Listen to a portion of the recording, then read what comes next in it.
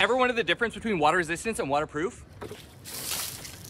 To understand this, there are 4 levels. No water protection, water resistant, water repellent, and waterproof. No protection means that the item will get wet and offer little to no protection for what's inside. We use a water resistant exterior fabric on our bags, which is why the fabric still gets wet even though it protects what's inside. Water repellent is made from a material or coating that's hydrophobic, which means it repels water. We use a TPU coated nylon on the interior of our bag that repels water. And waterproof, which means the bag can be submerged and the surface is impervious to water, so it will definitely protect what's inside. This is often overkill, and in part 2 we'll talk about why we don't make a fully waterproof bag.